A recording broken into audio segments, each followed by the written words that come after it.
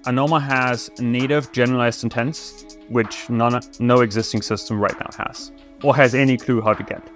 Intents are clearly the next level of abstraction because most users don't actually know which counterparty they want to interact with. For a privacy-preserving system to work, you need intents.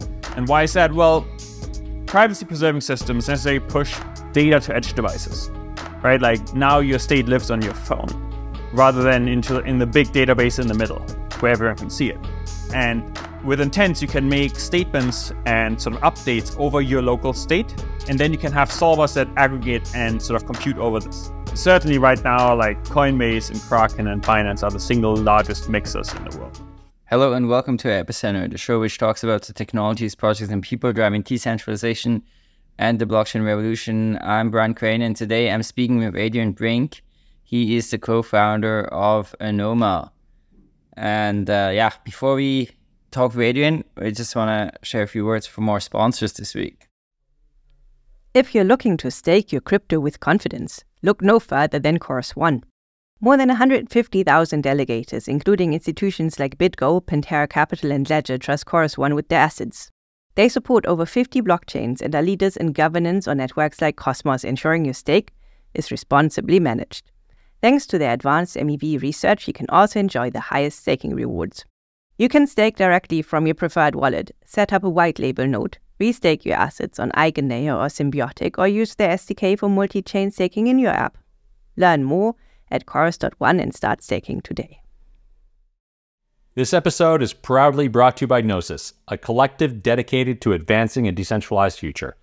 Gnosis leads innovation with Circles, Gnosis Pay, and Metri, reshaping open banking and money.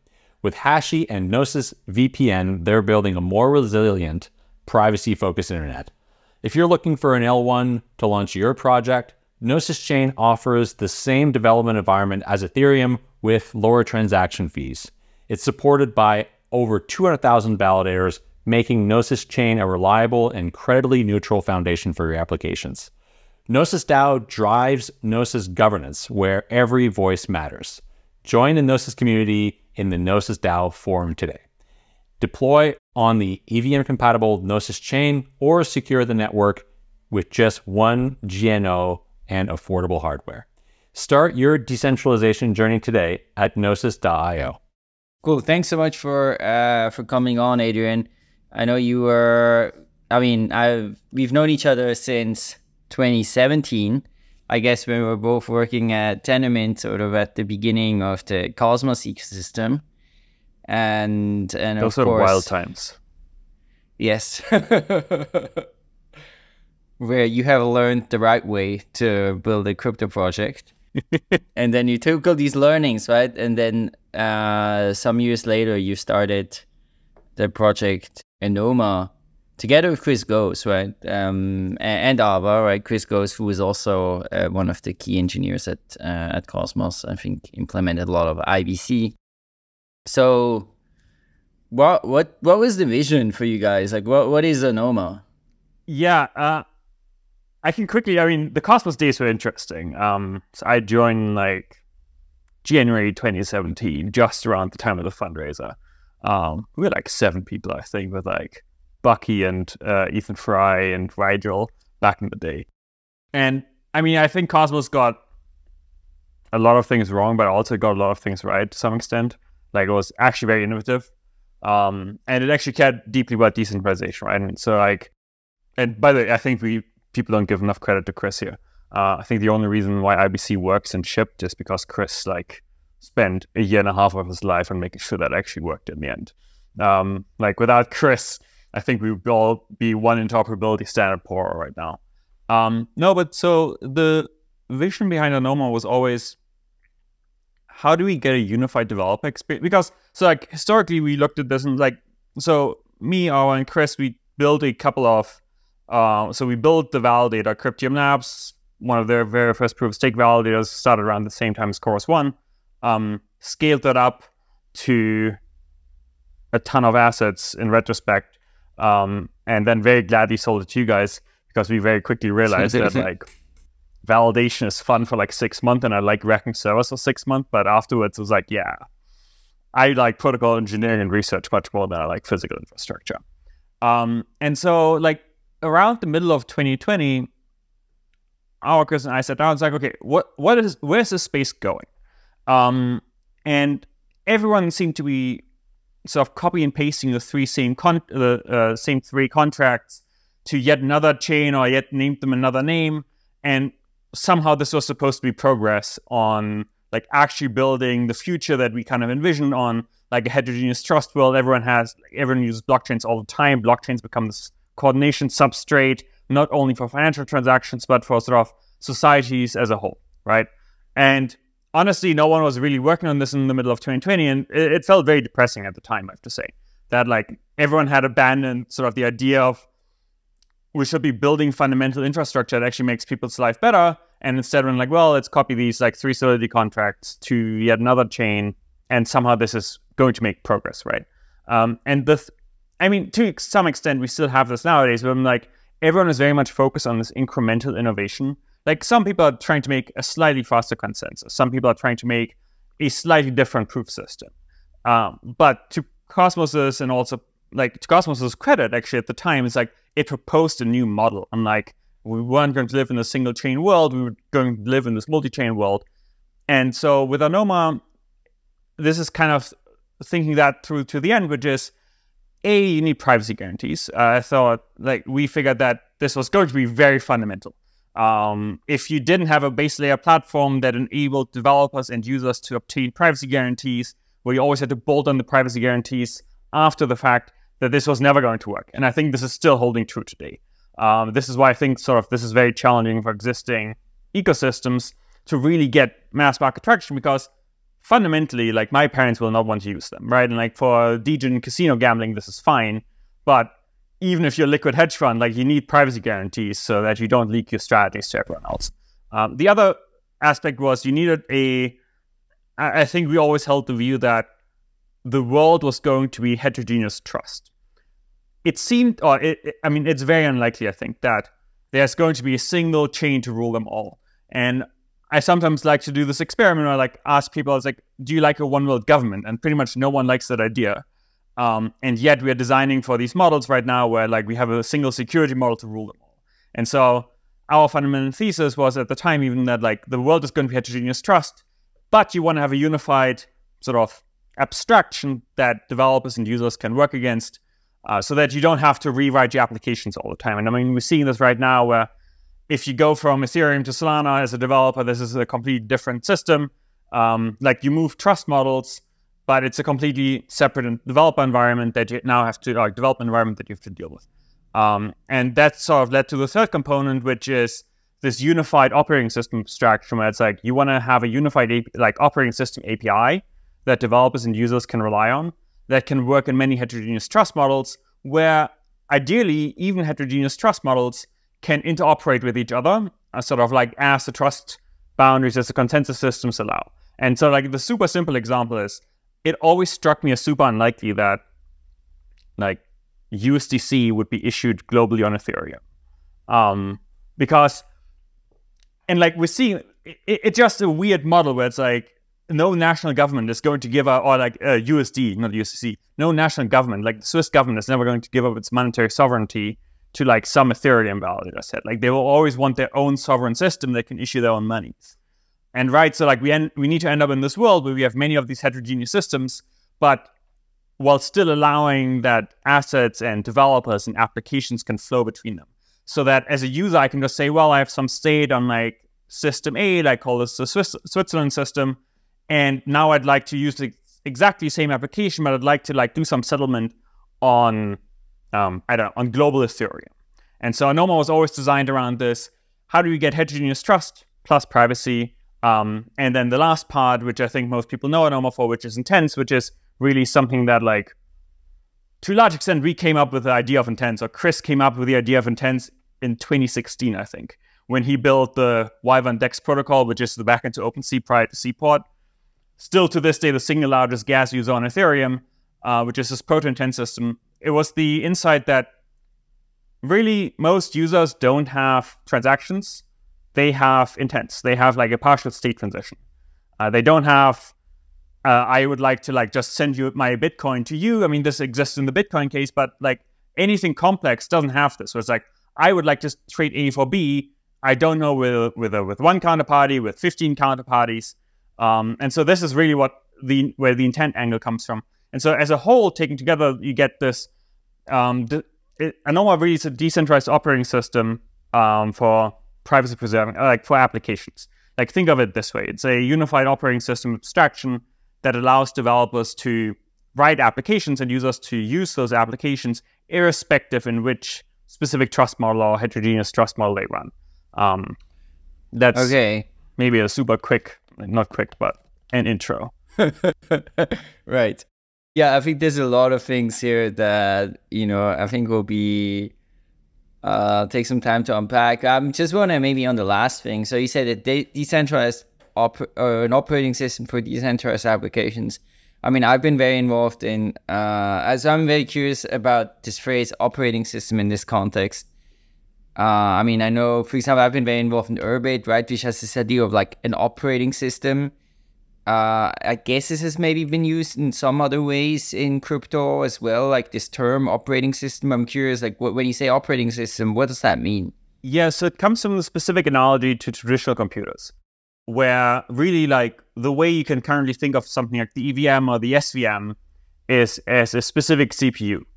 Think of this as an Intel CPU and an ARM CPU, right? And so at the moment, we're all living in this world where we program directly against the CPUs. And the operating system analogy comes from the fact that Anoma as an operating system can really abstract away the differences in underlying CPU, so an underlying virtual machine, which means it's like Anoma is not designed to replace the SVM or the EVM. I mean, it's like Anoma is an intent machine. The intent machine is sort of sits on top of existing virtual machines and just allows developers can build applications against the operating system APIs. And I mean, this was sort of the fundamental unlock with Windows to some extent in the past, where all of a sudden I could start building applications against Windows, and I didn't have to care which specific CPU that Windows operating system was running on. And the other thing is, the operating system analogy works also quite well because the operating system like Windows gave you a bunch of system level APIs. For example, like distributed systems. So like in Anoma, you can like talk to the operating system of Anoma in terms of like figuring out how to like route in the heterogeneous trust world.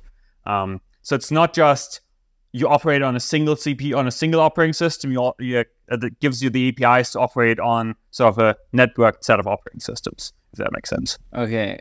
I mean, before you were talking about, right, when you sort of introduced Anoma, you mentioned some things like, okay, you think privacy is important, you think then there will be like, kind of like different chains or different environments with different trust assumptions that you want to have this unified API and the intents. Now, I think these are more like, not really a description of like what is Anoma, maybe more some things on like views you have about how, what is important and what should something look like. But then is Anoma, is it like a chain and it also a framework for developing blockchains or like how would you? Yeah, it's an interesting question. What is Anoma? What is Anoma? Anoma is probably the single most sort of modular and composable stack you can have. I mean, you can use Anoma to build your own blockchain. I mean, I'd be very happy if the Swiss government at some point adopts Anoma to like run their own sovereign Switzerland chain to issue the digital CHF. You can deploy Anoma, the operating system, directly to Ethereum. So Anoma can run on Ethereum. And then sort of like now you have all these instances, and there may also be a global Anoma chain, right? There's going to be most likely a global Anoma chain, which is separate from the protocol. It's like, it's not directly tied to each other. Like there's Anoma, the protocol specification, and then Anoma, sort of the like instantiation. The Cosmos SDK in the Cosmos Hub. Kind of similar, actually. I was thinking about this earlier today as well. It's like, and I think, honestly, Cosmos is actually a good example of like the model really worked, like of like this general framework to build many different things. The other thing that also is Anoma is the fact that all these systems have a common P2P stack. So like if you have Anoma on Ethereum and you have global Anoma, as a user, you interact with the unified P2P stack. Like you, in code, you specify, and like in your application, in your intent, you specify whether you would like to be settled on global Ethereum or global Anoma. This is not like you have to modify to like point to a different RPC endpoint. There's just one unified P2P stack. There's not many separate P2P networks. So that's basically like, okay, I'm somebody developing an application, and then, you know, I sort of like create transaction, and then that's sort of unified regardless of where it goes. I mean, because then Yes, you as a developer, as a user, effectively get a unified API here, where you describe in code rather than sort of like in physical infrastructure where you want your state to live, right? And I think so. The important thing is you need to figure out as a user, as a developer, where do you want your state to live? I mean, this is the hard question. State is fundamentally the hard question in these systems.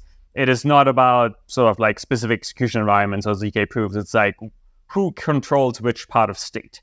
And so with intents, you can specify like, I would like the state to live on Ethereum. I would like to use Ethereum, for example, as my ordering machine. So in that case, the ordering is done by the Ethereum validators. Or you say, you know, I would like my ordering of my intents transactions to be done by like Brian, and I would like my state to then be settled to Ethereum. So you get all this flexibility along the stack without having to all the time like cherry pick like monkey patch your own components together. Like Anoma is a lot of things because it tries to sort of make application development and usage of these systems an order of magnitude easier. I mean, I know I was saying this in the beginning here on the innovation part, right? Like, I think everyone else is like... It sounds much more confusing. I mean, like, if you go to if you go to someone who's like, hey, I just want to build some kind of decentralized app, right? And be like, oh, I can build it on, like, Solana. Easy to understand, right? Even I gonna build my own Cosmos chain. Pretty easy, you know, maybe slightly more hard, but still pretty easy to understand. But now this kind of thing of I can... you know, shard it up, have some part here, there, execution. I mean, I would just be confused. Let me say, I'm explaining the complex path. You can just have the simple path. If you just want to deploy your application to Ethereum using Anoma and get all the privacy guarantees, for example, and the intent, like generalized intents, you can just do this, you write an application in Juvix, you click deploy to Ethereum, it's deployed to Ethereum. Now you have a decentralized application on Ethereum. But decentralized application on Ethereum, what does that mean? I mean, because the transactions don't happen on Ethereum, I presume. So these are like normal Ethereum transactions then? This looks much more like a plasma construction where specifically how this works is you have a settlement contract on Ethereum. You have the Anoma resource machine implementation on Ethereum. And then you have users that want to send intents. They send those intents. For example, you have a simple order book exchange with privacy guarantees, which is something that you can't currently build in any existing system. Users send these intents to the Anoma P2P stack. Solvers pick them up. Solvers compose them together. If there's an overlap, then this transaction gets settled to Ethereum. That's sort of the simple case here, where sort of, this is actually very important to understand because people keep asking me this all the time. There's no specific Anoma chain that you must send your thing to.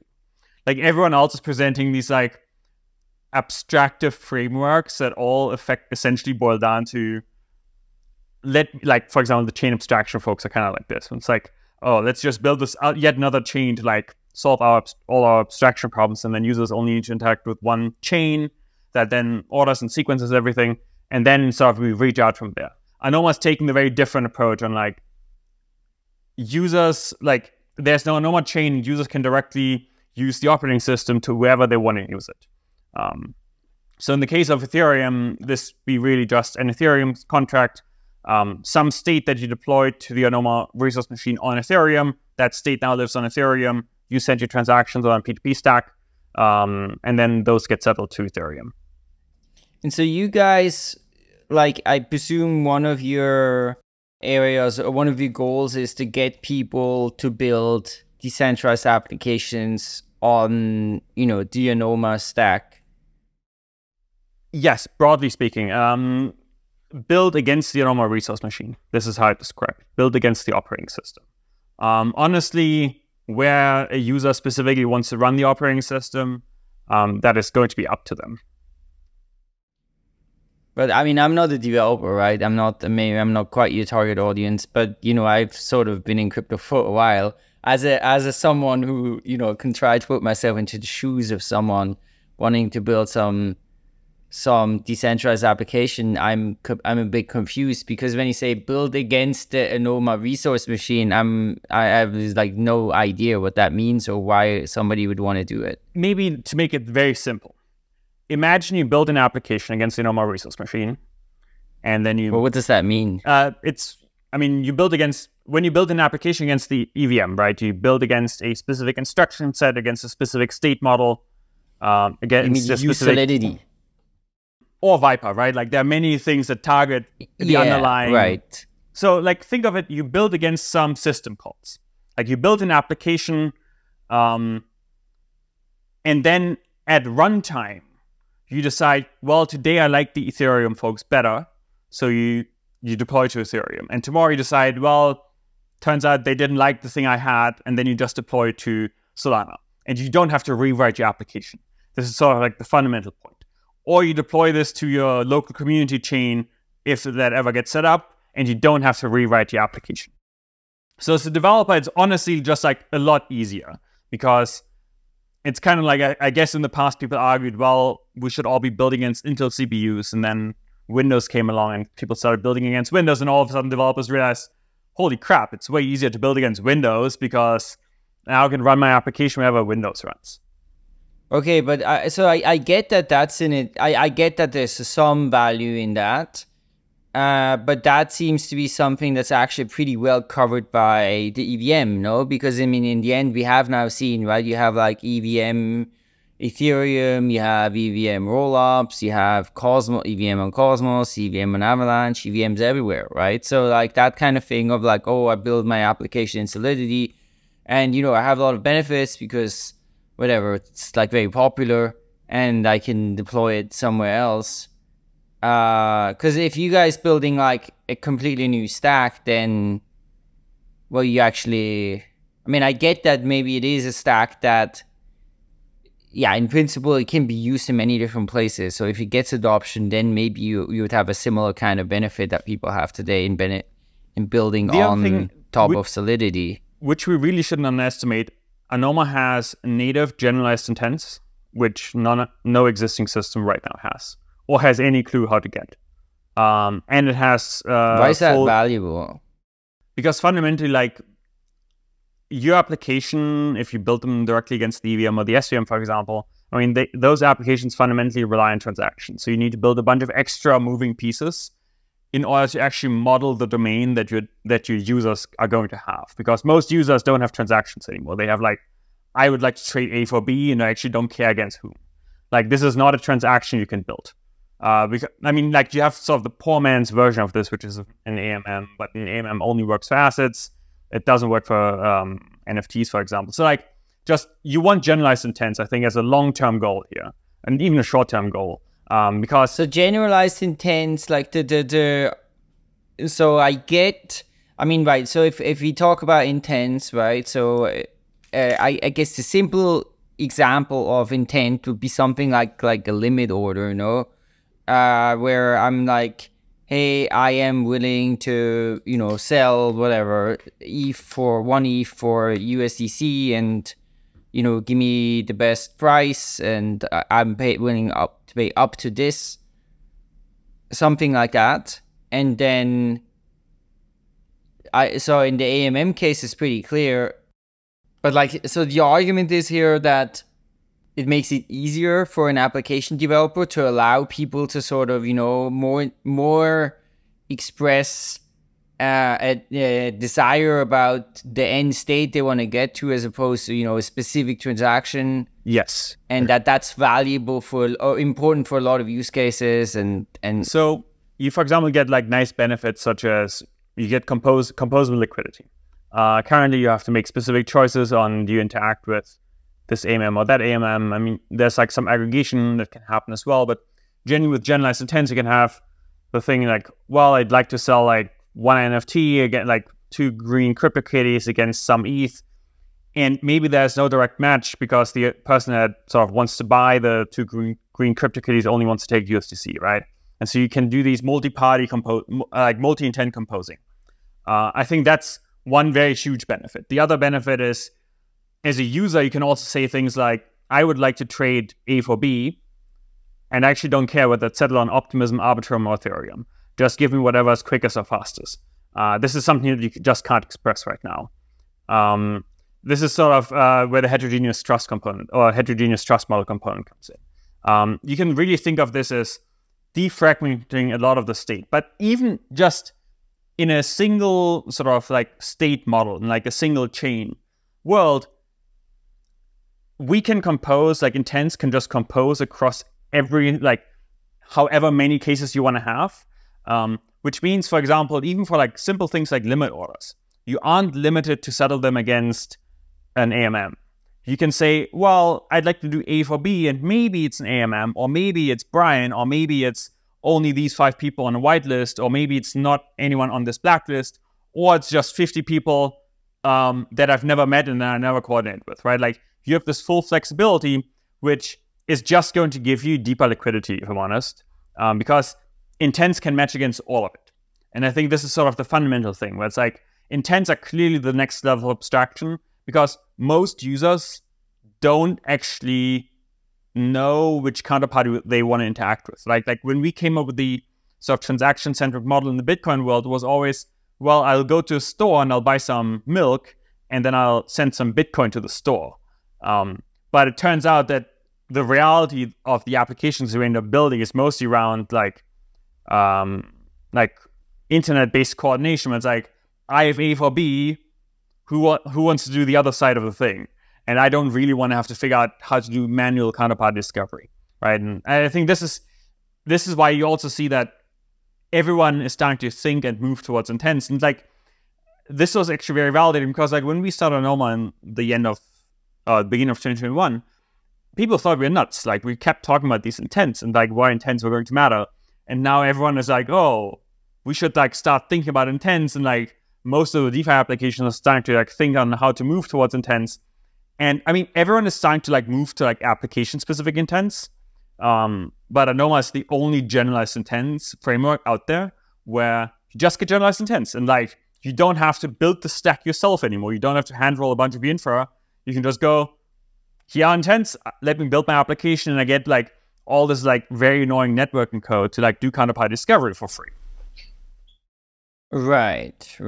So I mean, I kind of get that argument where you say like, okay, there are like applications, right? So basically DeFi applications or similar types of application. I mean, probably all DeFi and trading related, realistically, where, you know, this is relevant. And I guess often is also often around trying to minimize MEV, maybe. This is the other huge component of intents. And by the way, this is not just DeFi. I can give you an example in a sec on like where you have intents as a non-DeFi example. But so I think 3 years ago or 4 years ago, made a mistake where we went like, instead of trying to actually come up with a technical solution to this arising problem of MEV, we sort of like engineered it and called it a feature, not a bug. Intents at the base layer mostly solve this, because all of a sudden you can say, well, I have the specific state transition. And like you have to sign over, like I'm willing to trade 1 ETH against, I don't know, 2,000 USDC. And this can be ordered in whatever sort of like, it can be included in a block in whatever order you want, because you signed over a specific thing. Like one of the big problems with transactions is that transactions don't specify state outcomes. They just specify like compute steps. So you end up like, you have some starting state, then you apply some like compute, and then you get into some resulting state outcomes. Well, now depending on how you interleave these computational traces, you get to different state outcomes. And intents mostly solve this, because in intents you just specify specific state outcomes, and it doesn't matter how you interleave them. And the other interesting example of an intent-centric system is actually two. One is Gnosis safe. Most people don't realize this, but like if you have a partial multisig, like we're in a 1 out of 2, like 2 out of 2 multisig, and we're using Gnosis safe, what actually happens is I create my partial signature, it gets sent to the central server. You then create your partial signature, pull my partial signature from the central server, then submit both together. I mean, this is a prototypical example of an intent-centric system, where right now we're relying on very centralized infrastructure. In Anoma with generalized intents, you don't have to rely on the centralized servers anymore. The other really good example is rollups. I mean, when you think of what a rollup does, it's you have a user that has an individual state transition and then many users, and then the rollup does some compute to collapse all these things together. Well, honestly, that's just a number of intents that you collapse into one to settle then as a state transition function on some underlying base layer. So like, for example, with Anoma, you just get rollups for free to some extent. You don't have to build all your own components for your own rollups. It just happens to fall out of this generalized infrastructure that intents are just a better abstraction to also represent things like rollups. And maybe then the last thing, because people really forget about this when they think about privacy, is one of the big things, well, everyone wants privacy-preserving systems. And sort of my fundamental thesis is, or like, and this is just true, that like for a privacy-preserving system to work, you need intents. And why is that? Well, privacy-preserving systems necessarily push data to edge devices, right? Like now your state lives on your phone rather than in the big database in the middle where everyone can see it. And with intents, you can make statements and sort of updates over your local state, send them to someone else, and then have sort of the other person, or like have many of those intents flow into the center of the network, and then you can have solvers that aggregate and sort of compute over this. Whereas right now, we just all compute over this like global known state. In a privacy-preserving world, you're going to need intents because the state just lives on edge devices at that point, and you need to be able to make statements over like local state that doesn't live in the middle. Right, you're not trying to replace, EVM or SVM or something like that. So basically it means so let's say I'm building some application on Solana and I'm using the SVM, then I would use sort of like Anoma as almost this like layer in between. This really depends on where you are in your stack. I mean, if you already have an existing application running on the EVM, for example, on Ethereum, you may just want to move tiny parts of your state, of your application to Anoma. That just means you rebuild this against the normal resource machine. But the important thing is you don't have to move all your state at once. Like, I think one of the reasons that I was always very skeptical on sort of just yet another L1 or yet another L2 was always like you had to force all this valuable state to move to this new L2 or this new L1, right? Like you had this like massive bootstrapping problem. And so with Anoma, sort of the architecture, the operating system comes to where the valuable state already lives.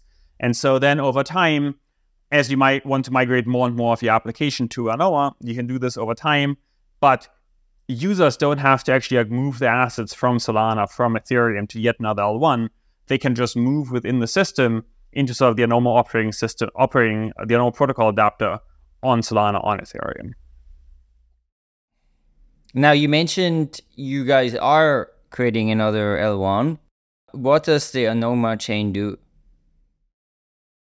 Very fundamentally, I mean, Anoma, the L1, is really designed as it's a global consensus mechanism, but that can also be deployed into local instances. So you want to have some Anoma native consensus effectively that can really leverage the operating system to its fullest. Like maybe one good analogy you can think of is it's a hyper-optimized CPU implementation for Anoma, the operating system. Generally speaking, most functionality of the operating system should be available on most other virtual machines. On the Anoma chain, it's just going to be more optimized. The other thing is there is it's the obvious place. Sorry, I totally did not understand this at all. Like, so basically Anoma L1 would be like a chain that I as an application developer, if I want to build like an app, I can now say, hey, I go to Solana, or I create a Cosmos chain, or I build on this Anoma L1. Is that what? Yes. in the end, it's going to come down to whether users, like which chain users want to like have their state live on. I think currently we live in this users do not care. Like, I mean, users, like, if you ask any user the question of like, where do you want your state to live on, they will just be confused. Yes, but eventually users will need to care for simple latency reasons. I mean, like, one of the very fundamental things is like, Anoma will always be faster, like local Anoma will always be faster than Solana. Because it's like, it's just like Solana is limited by speed of light, and like it has to run like 2 consensus rounds over the global fiber network. If the 2 of us want to trade and we're in the same room, we should do this on a local system. There's just like no way around this. Like, and the local system will always just be faster, right? I agree that right now users may not fundamentally care as much, but I think it's also mostly because our industry has kind of designed a bunch of infrastructure that's very targeted towards casino use cases. Whether this is like going to survive long term is very questionable to me. And for example, I mean, like the other interesting thing to consider here is, I think if you'd ask people, I don't know, 4 years ago whether multi-chain was going to be a thing, everyone would have said no. Or like people were at least very skeptical about this. It's very clear that the multi-chain world played out between like all the L2 chains as well as all the L1 chains. I mean, the world is clearly going to be multi-chain. So users clearly have preferences on which chain they're on and like where their state lives. Users care. I don't know about that conclusion. I mean, I think it's like primarily the application developers who make those decisions. I mean, obviously users care about things like, I want like faster transactions, right? Or I want cheaper fees. And then of course that may mean, okay, they now like Arbitrum more than ETH L1 because it's cheaper. But like, I mean, no one's going to be, oh, I'd rather use, I mean, very, very few people are going to be like, oh, I'd rather use Arbitrum than, I think, optimism. Like, who does that? I don't know. I mean, I certainly do. Because it fundamentally affects the security model and your latency model. I mean, this is just like something that you shouldn't underestimate. And I think if users really like long-term don't care, honestly, the best answer to like how to build a hyper-optimized system is like, we should do Definity and just live in a bunch of like centralized data centers, because users don't care where the state lives, right? And so like, I mean, if users don't care where the state lives, I think it's a very strong argument that users don't care about decentralization. And I think with Anoma, we've always taken the approach that decentralization actually matters, because otherwise we're just building very slow, expensive databases here.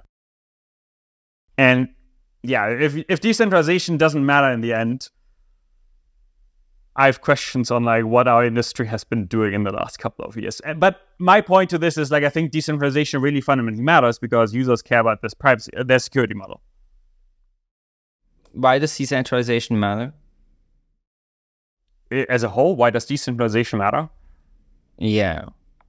I think this comes really down to, if decentralization doesn't matter, we've spent like 10 years building probably the single slowest database implementations that for some reason keep like multiplying all the state across hundreds and thousands of nodes across the globe for no particular reason. Like, if decentralization doesn't matter, we should just all be running on a single server run by, I don't know, I guess base. But like, let's say, like what are some things that to me feel like important, right? So one is that people anywhere in the world can just use these blockchain networks, right? That's like open access. I think that's like, and then some kind of censorship resistance. You know, people can like transact in whatever way they want, and the transactions doesn't get censored. And then if you don't have decentralization, you don't have any of those properties. Maybe not, right? But still, they're not an end in of itself, but it's like a means to an end. Yes, I agree with that. Sorry. I mean, I think we want censorship resistance. We want World War III resilience to some extent. Like we want the ability to have many separate systems that can fail independently of each other. We want to have privacy guarantees at these base layers. And I think sort of decentralization is an easy way to describe all of these things, because if we don't have decentralization, we're not going to have any of these. And for example, actually, this is an interesting point on like, what do we want from these systems? Like what I personally think is actually a very important feature of them is like, on the eve of World War III kind of thing, global fiber will go down. And so like you can't rely on these global consensus systems to remain up. And so like Anoma is also designed around this failure case on like, if you don't have global connectivity anymore, you're not going to run Bitcoin or Ethereum or Solana. That's going to halt almost immediately. And so you want to have infrastructure that people can use locally to coordinate locally. And this is really like what I think of as World War III resilience of actual decentralization. It's not about like having a single global decentralized system. It's about having many systems independently of each other that sort of like when the happy path exists can coordinate and like interoperate with each other. But when the sort of unhappy path comes to be, the local infrastructure still works. And I always use the example of Switzerland. It's like the Swiss financial system will collapse immediately as soon as like North Atlantic fiber goes down. Like that none of these systems are set up in a way in which like it can handle like global network outages. And Anoma was always designed as like almost like a drop-in replacement for local coordination infrastructure, so that there's a coordination substrate that people can run locally. Then as sort of connectivity recovers again, you can coordinate with people further away. But then, like, for example, the Anoma L1 is going to be a proof of stake chain, no? With like something like Tendermint, like consensus or something similar? It's heterogeneous Paxos plus heterogeneous Narwhal. I mean, so realistically speaking, we are all children of Tendermint at this point. Like Ethereum consensus, Polkadot consensus, even Solana looks a lot like PBFT. Aptos Suite, definitely PBFT. So we're all descendants of Tendermint at this point. But there's some kind of, because that again will be a system, right, where you're going to have validator across the world. There's going to be tokens staked with the validators. And they are communicating with each other, right? They're sending blocks around. They're saying, okay, this block is valid. This block is fine. So that system, if you now have, okay, no more fiber because World War III.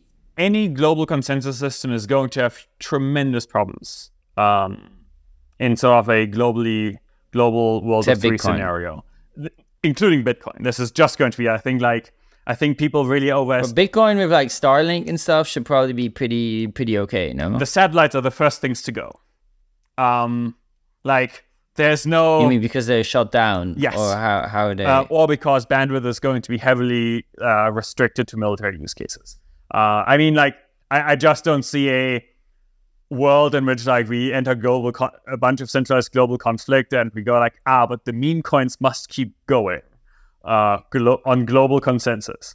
Like, I mean, I hold a pessimistic view. Hopefully I'm wrong, I have to say. But, I mean, actually, so, Bitcoin, if slow block times may actually be helpful here.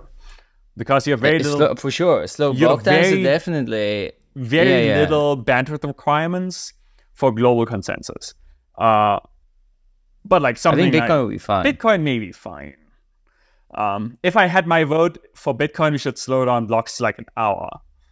Then we'd definitely be fine, I think.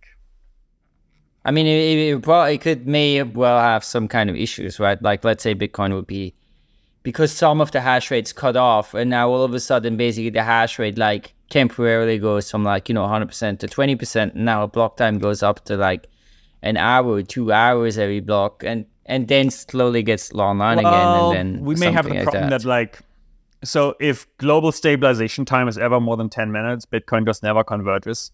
This is sort of just like the fundamental liveness versus safety trade-off that most of these systems have made. Like Tendermint made the other choice, right? Tendermint will halt block production. But for example, if it takes on average 11 minutes to gossip a Bitcoin block around the globe, there will always just be multiple chains that converge from each other. Because no one sees sort of like their next tip prior to them having mined their own chain. No, I don't think that's true. It's a fundamental property of distributed systems. I mean, this is why Tendermint was so controversial at the time, because Tendermint took the opposite approach, which is Tendermint decided to halt rather than sort of like fork. I have a talk about this from like 2017, I think. But anyway, it seems it's a little different topic. This is very much out there, and we've kind of like lost the track here. But although important to think about. Yeah. So I mean, like my entire thing is like outside of like specific infrastructure, like we should be thinking on how to design. Like we should be designing protocols that can actually be resilient. As in, like, and like you want to think about the worst case scenario, and so you want to have systems that A, are hard to capture sort of politically, and B, that can interoperate with each other quite easily, so that we don't have sort of like these, because even a single decentralized network is still very centralized. It's a single failure point. I'd much rather have like 1,000 decentralized systems, but it's super easy for users to switch between any 500 of them, because that means that no individual system gets a tremendous amount of power. And like Anoma is fundamentally designed around this goal. I mean, one of the things I do really like about Anoma, and you know, I think I remember having maybe some podcasts, some discussions in the last years. You know, I was like asked about like, okay, how do I feel about crypto? What are some things that, you know, concern me? And probably the biggest thing is the privacy thing, right? Where like in the beginning, we were always like, oh, you know, there was even an assumption, right, in Bitcoin of, hey, it's private, right? Because, you know, you have a different... Now, of course, very quickly, it was like, yeah, not that private, actually. But then with time, I think what we've had is, of course, you know, services like Generalised, you know, where they're really good at de-anonymizing transaction, linking them together. And then I think the other thing we've had is that exchanges, that obviously regulators, they don't seem to like privacy because they want to control and they want to have transparent data. And so the privacy coins that do exist and the privacy projects that do exist seem to have a hard time getting listed on exchanges. And of course, if you don't get listed on exchanges, no trading, no money, it's very hard to go anywhere. So I do really appreciate that you guys have always been kind of strong proponents of privacy and of the importance of it. But what does that look like? Are you also like, you worried about like, for example, exchange listings for like Anoma? And the super nice thing about, so Anoma is not a privacy coin or privacy chain. It just happens to have the facilities for developers to build privacy preserving applications. And interesting enough, it's not even developers necessarily deciding whether something is privacy preserving, right? Like on Ethereum or on Solana, you have to make this choice on like, do I write it, like, is my entire application privacy preserving or not?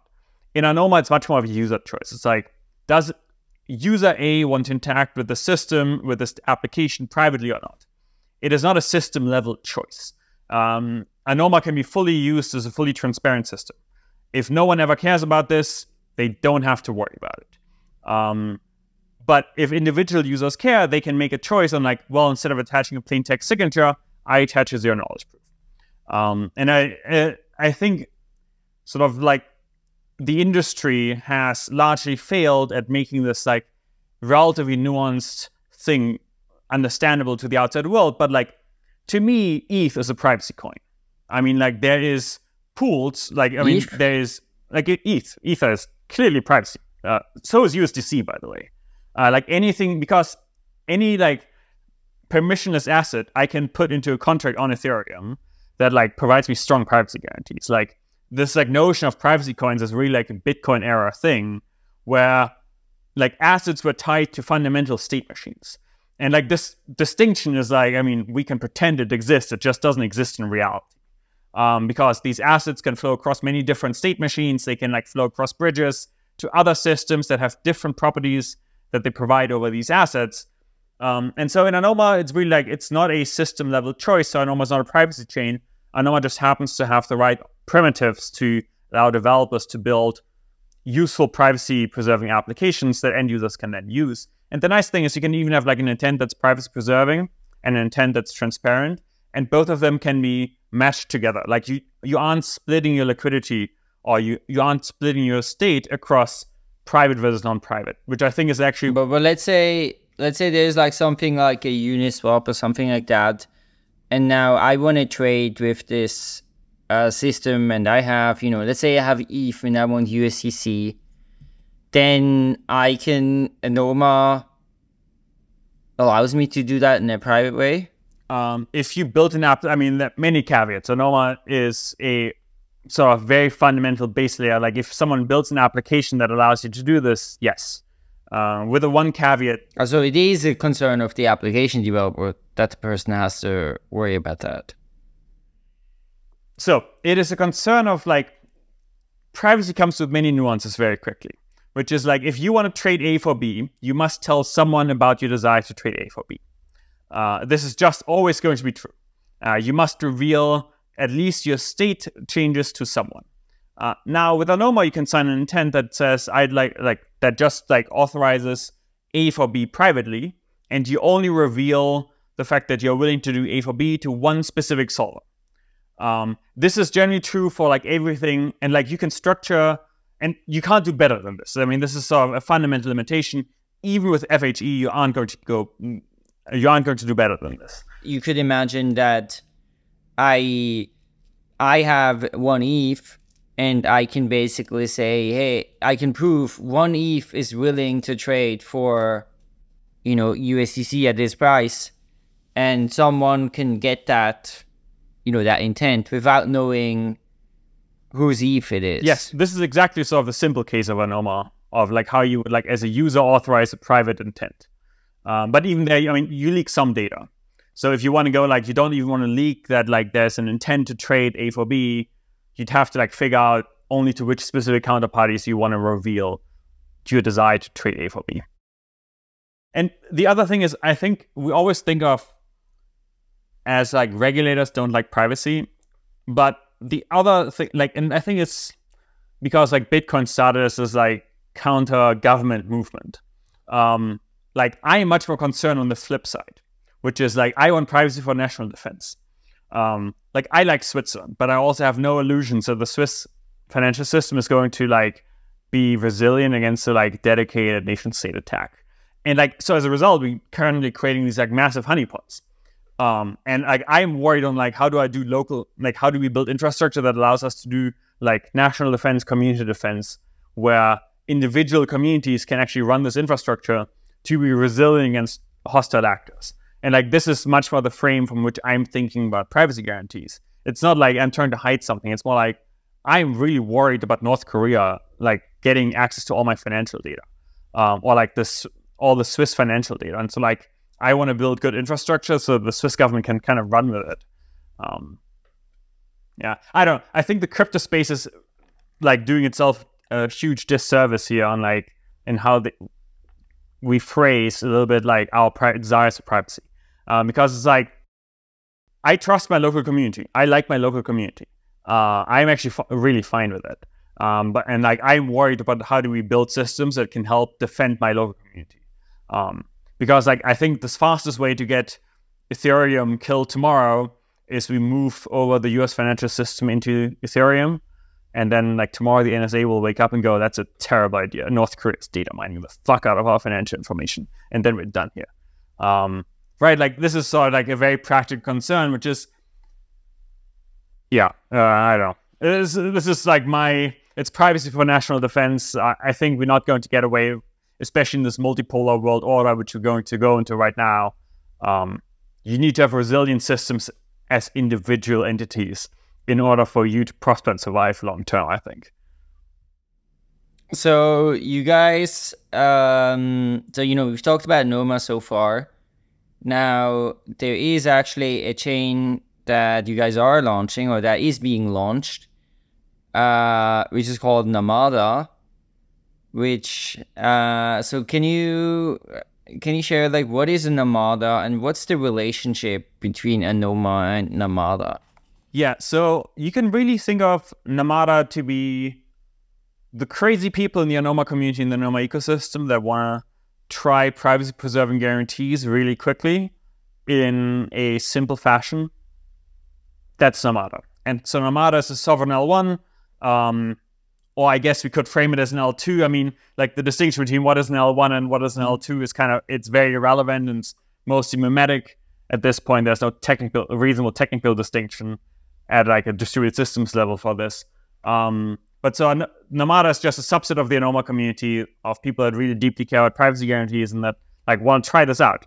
And so what Namada does is it provides a multi-asset shielded pool or multi-asset shielded set. So you can move any asset into it, including NFTs, and you get uniform privacy guarantees for all of these assets. And this is generally true. This is generally also true. This is not just assets. It's generally data. Like the fact that we ascribe meaning to these bits, like that we ascribe financial meaning to like these bits floating around in like some global state on Ethereum is really arbitrary. I mean, in the end, it's just data messages. So with Namada, you just get very good data protection guarantees for whatever data you want to have. I mean, your data could represent financial assets, could represent messages. You pick your choice, kind of thing. So one, I mean, for example, one place where, for example, like let's say me personally, or I mean, I think a lot of users will probably try to get some privacy on chain. Is let's say you have like, you know, some Ethereum wallets or some Ethereum accounts. Now you want to buy, I don't know, an NFT somewhere, and then you don't want to have that in like, I don't know, your main wallet that's like linked with all your, I don't know, stable coins and other, you know, whatever you have in there. And then like, I mean, I guess the main way people do this today is they basically are going to use a centralized exchange, right? They're going to say, hey, I'm going to create a new ETH address, and then I send there, you know, maybe the ETH or stablecoin or something, and then I buy the asset from there. Now, of course, in that case, you still have maybe Binance or Kraken or someone who will be able to connect these different addresses. But it's like, for example, one of the use cases now for Namada that like I could do something like that. And like, let's say, move ETH in there and then move ETH out of there to like a new wallet. And now somebody's not going to be able to link those two wallets. I think that's a very possible use case. So certainly right now, like Coinbase and Kraken and Binance are the single largest mixers in the world. I mean, this is just like practically true at the moment, and we can talk. I mean, and the big problem is like, I think we really underestimate how useful, like, for example, like some of the sort of like KYC policies that Binance does are, because especially in the age of generative AI, all of these things are just going to be toast. Like, I think we really have to come up with a different model here anyway. But like, generally speaking, they're the single largest mixers in the world. And yes, most people use it like this. I did this earlier today. I think this is one option, like something that the Namada community could pursue is sort of, I mean, this is like what I would like to use it for, if I'm honest. I'm like, I would like to like buy this NFT. I don't want to have to link all my sort of like activity across all these chains. I think the other thing is also around, I would like to participate in governance votes, but on other systems, but without leaking all my data. And so like with Namada, you can also do something called shielded actions, which just gives you the ability to sort of remain shielded while also executing something, for example, on osmosis or participating in a governance vote. So like it just gives you this ability to not only for your trading, but also for like just your general other data to actually remain shielded at all times. Yeah, I think honestly, this is sort of like the nicest thing for Namada at the moment. I think we really want to see like where the community ends. Like, I'm very curious on like where the community ends up taking it, because like to this extent, like the community is launching the thing. I have no idea. There are things happening on the forum. It may come online at some point in the next couple of weeks from a forum post, it seems. So I'd really like to see where they're going to take it. The thing is, I think we really haven't tried this in practice a lot yet on how these systems can actually be utilized. And yeah, I am very excited for it. What else do you think we should cover? I mean, we could talk about the collapse of the banking system. I find this quite curious. Let's do it. Let's do it. That sounds fun. So, basic thesis here, which is, so every year we add more regulatory pressure to banks, right? And so every year, the marginal cost of an extra customer or of existing customers becomes higher. And at some point, and like these regulatory pressures generally never go away, right? Like it just keeps being added. And so like my bull case for crypto is that sort of like banks will start off banking normal people very soon. Like if you do like 3 transfers above 15K a year, your bank is going to ask questions, at least in Germany. And so like at this point, well, if you do 3 transfers above 15K. So I mean, I have this very specific use case. Someone tried to send me money from Germany to Switzerland. Apparently Switzerland is a high-risk jurisdiction. This caused an entire thing where there was an entire day involved, 3 people looking compliance, because like it's an unusual amount, it's an unusual country. And so like my basic thesis is like these pressure points on banks keep going up, and banks don't like them because it increases their cost of compliance. But it means that large parts of their customer base are just going to become unprofitable. And so these people have nowhere else to go. Where do they go? Well, to this alternative financial system. And so like, I think, honestly, banking regulation to some extent is like the bull case for crypto, because every new banking regulation just drives more customers to USDC.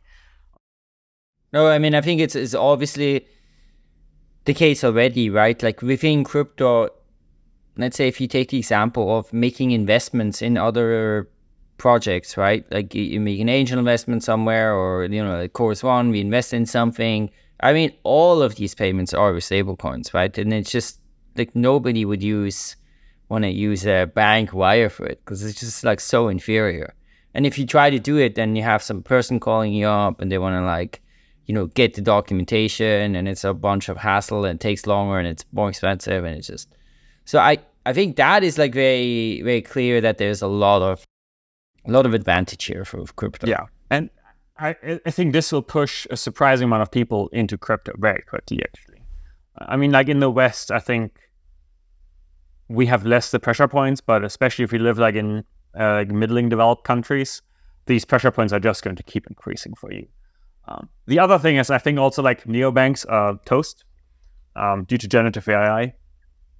Like, I think like the first lot, like I think self-custody is going to become inevitable, because at some point someone is going to generate 100,000 like realistic looking generative AI videos to like recover Revolut account access, and a bunch of accounts will be drained. And like I don't see anyone proposing realistic solutions outside of self-custody where you must own your own keys that you aren't then trained to give to scammers, because like my passport data is clearly going to be in some leak somewhere. Like, and it's not going to be difficult to generate like realistic looking videos to like re-KYC me with banks or exchanges. And definitely not in 5 years from now. And the same is going to be true for like 90% of the listeners of Epicenter, I think. Like, it's an actual risk we should be thinking about. It is, I think, very underappreciated. And I think these two things are probably the single largest driver in terms of like what is crypto's use case right now. Cool. So timeline, I think you mentioned Namada is, you know, probably sometime soon, and then imminent. I think imminent. Last check the forum, it seems that the Genesis transaction, like pre-Genesis transactions, I think they're going to close end of next week or something like this. So by the time this comes out, may already be live. No. And then like a couple of weeks, I think, the validators want to do a lot of testing. So probably shortly around the time this goes out. Yeah, and then we have Anoma, which is like sometime next year, probably. No, this is first private DevNet coming this year. So we'll start the Builders program this year. So keep a lookout for that. And then targeting public testnet starting early next year, and then mainly towards sometime middle of next year, yeah. It's super exciting on the Anoma front. It's going to be, I mean, like, it's the first time where like we're trying to propose something radically new. And it's going to be cool. And it's going to allow us to do new things that we couldn't do before. And like, I remember like when Ethereum started becoming a thing and I could do new things that I couldn't do on Bitcoin, and they became easier. And I think we're going to see a similar moment. So I'm pretty bullish. I'm very excited for that. I would love to, try some new things and see some new types of use cases and capabilities enabled. So super excited to see that. Thanks so much, Adrian. Thank you very much.